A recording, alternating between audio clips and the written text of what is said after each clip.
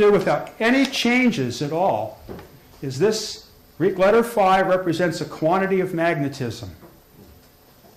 Okay, the time t represents the change in that quantity of magnetism, whether I'm turning the current up or I'm turning the current down or the magnet's moving or whatever. And that gives me what's called the electromotive force E. So now everybody here understands Faraday's law.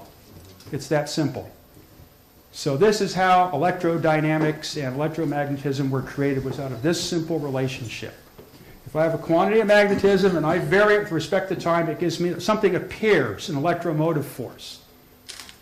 Now this electromotive force then can be taken and applied to another situation, and then we can start to compound this stuff out. Now it turns out there's a pair of these equations in electricity because electricity is working in 2 dimensions. So we already know about magnetism. We know also electricity has to consist of what's called the dielectric or electrostatic field. So now we have 2 quantities. We not just have the weight quantity and the single process, but we have a pair of these things. Now if I take and use the Greek letter psi to represent the electrostatic field, and I vary that with respect to time, and give the rate change the letter I, now not only do we have the electromotive force, but we have the current.